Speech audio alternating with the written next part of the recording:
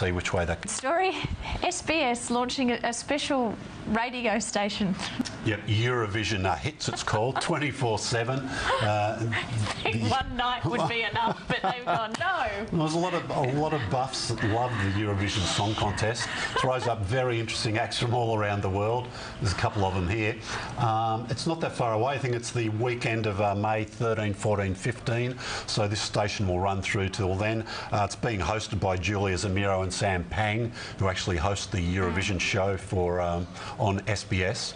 So, and I should mention our friend David Knox, who runs a TV Tonight website. He also does a Eurovision blog between now and then.